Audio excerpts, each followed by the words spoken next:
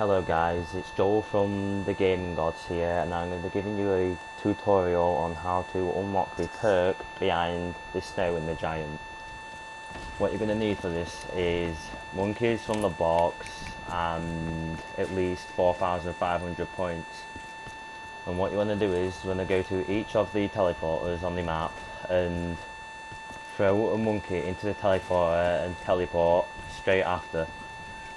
And what this will do is, once you teleport, it'll activate a green light in the spawn. If I can show you now, it'll activate a green light on this panel, and this is to say that you've done it right. You have to visit each of the teleporters for this to work, and you need obviously 3 monkeys.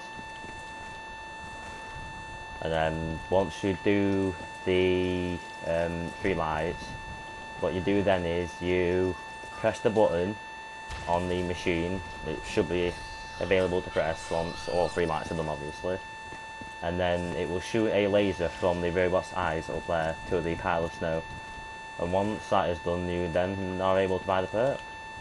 And this perk can either be dead shot or stamming up, and this is the only way you can get it, and it can only be one of the 2. You cannot get both.